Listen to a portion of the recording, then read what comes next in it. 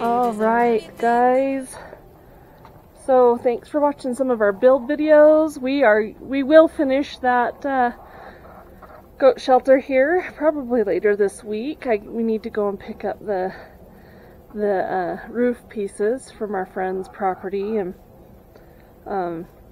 we've got a trailer that we can do that with now, which I'm really excited about. So we're going to just kind of go through what's going on around here, do a pre-winter homestead tour to show you how we've broken everything down and got everybody arranged in their pens, and just kind of move on into our winter. It has gotten cold. Last night we were in the teens. During the day we're getting into the 40s, close to the 50s, and that's really typical of the desert. Kind of warmer in the day and really cold at night. So we've got our chickens. These guys we've let out of this bantam area because they are not bantams. Look at those roosters. So he's a big, I think it's a silver-laced Wyandotte or a black-laced Wyandotte. Anyway, he's a Wyandotte, and this one is one of our barnyard mixes. They're both gorgeous roosters, but they're also going to make us a really good dinner. And then in here, we still have her. She's our other silver-laced Wyandotte. We need to put her out. But what I'm going to do is just keep some of these little cochins and the silkies in here. In a couple weeks, I'm going to move our babies that are in the garage into here with these guys. And then they'll have a nice place to be all winter long. Now we've had a really nice fall. We've had rain that we've needed. It saturated the ground, so when we get snow, if you can, I don't know if we can see the snow on the hills. I'll see if I can get a better picture over there. But we do have some snow up in the hills. But in Utah, if we can get a good wet fall to saturate the ground, then when we go into winter, all the snow that goes up in the mountains is just snow that will go where we need it the next spring. So it's been an awesome fall. And we're going to have a really good, hopefully we're praying still for a really good snowy winter. And if we get that, then we'll fill the reservoirs back up and we will be able to have all the water that we need next year. So here we are with our other silky mama. Cute little silky mama, and our light Sussex babies, and they are getting so big. In fact, it's really funny to watch them cuddle under their mama because they're so big. They don't fit under her very good, but they have a few more weeks before they are ready to go outside. They're getting close though. Both of these guys here are roosters, so they'll be dinner. And then this little girl is a hen, and she'll probably be dinner too. So they're all dinner. That's okay, because they make nice big birds. All right, I hope you guys are as excited about Thanksgiving as we are. We have friends coming and some family, and it's just gonna be nice to be at home and to have Thanksgiving. So over here we have our new trailer. I am so excited about this. This was my dad's trailer, and he sold it to my uncle. And when he sold it, I wasn't real happy about it because I wanted the trailer. But he sold it before I could say anything, and he didn't even ask. But then my uncle decided he didn't need it, and told my dad that he'd sell it to any of my dad's kids for whatever he paid for it, which was $500. And if you see this trailer, it's like a $2,000 trailer. I mean, it's a nice big trailer. So we were able to get it from him for $500. So I was absolutely thrilled about that. So over the last few weeks, we've been shuffling goats. For a little while, we had them all in here. All 5 of our girls were in here because we were working on that shelter. We got a new bunk for the feed for these 2 girls. And so in here, all we have is Annabelle and Lucy. And I think Annabelle is probably in heat because Stoic is over there singing to her. Does she smell good, Stoic? But Annabelle and Lucy, they get along really well. They're super happy to be in here together. And these chickens are super happy to be in here. And they're getting big. That rooster there is getting big. He's going to be a dinner. No, not for Thanksgiving. Hey, where's your band? Doesn't one of you guys have a band on? Did it come off? Did we put bands on? I put a band on one of them. Oh, he's over there. That one over there is the one I've got a band on. So apparently I've got 4 roosters in here. And in a little while that's not going to be good. So I'm going to need to harvest them. And they are nice big birds. In fact, if you can see over there, beautiful Beau. He's already 11 pounds, so he'll make a really nice 9-pound carcass that'll be yummy for eating. Maybe we'll eat him for Christmas. But yeah, we've got this rooster here. And where'd that other one go? A rooster back over there. A couple roosters back over there. I think I thought one of those was a hen. They're not. Oh no, that one's a hen. Is that one? No. Yeah. It's a hen. Oh, I don't think I was filming. So over here we have our cute little boys. We have Stoic, Big Daddy Stoic. And we have Handsome Everett. He's Rolo's little boy. Handsome Franklin. And Franklin, we're trying to sell him. His mama produces 6 cups to half a gallon of milk. And if you are interested in him, we can figure out shipping. I've never shipped before, but we could probably figure it out. And you can find out more information on him on our website at hubcityhomestead.com. And over here is our beautiful weather. Cute little panda. Our little pygmy Nigerian weather. We love him. He's super friendly. So we love our boys. But I have too many. I need one less. Hi, Frankie. See, Frankie, I need some girlfriends. I'll come help you make good milk and goats. I'm a good kid. They're so friendly. I love them. Yep, I think Annabelle is definitely in heat. She's sticking her tail. Yeah. She's hanging out with Stoic. It's not time, Annabelle. Not time. But the chickens seem to be happy. We just aren't getting any eggs from them right now. So that's why I talk more about meat birds with them. Because that might be what we do. So we'll just keep an eye on the situation. So out here, I pulled up all my bachelor buttons, but if you can see these little things right here, this is replanting of bachelor buttons. And they're coming up because our weather, it actually has been pretty mild for this winter. So those will probably die off, but I think there's still enough seeds that they'll replant themselves. I actually put in some seeds to cold stratify over the winter. And so we'll see how those go. I pulled up my dahlia tubers and I didn't look at how you're supposed to harvest them before I pulled them out, and I ended up destroying them. So next year we will either buy some tubers, or I still have some seeds for planting dahlias. This was from one of our wildflower blends, and so it's still growing really good. Yeah, this is all green. Yeah, we've had such a mild fall, and it seems to do fine in the frost, and so we have this big beautiful plant.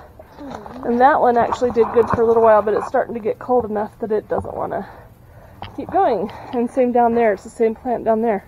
We have a pile of our bachelor buttons over here. All of these plants have done so well, and we're just letting them go dormant.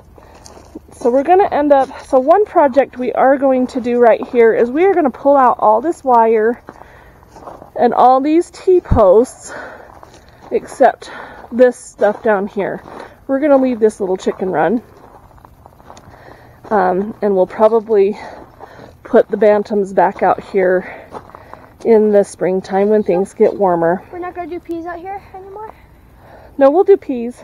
Oh, okay. We'll do peas probably down and around the chicken run down here. We'll do peas down here. Because the peas were delicious. Yeah, they were good. We did get some good peas, didn't we? Mm-hmm. So next year, we've been just exploring the options with our squash beetles and things like that.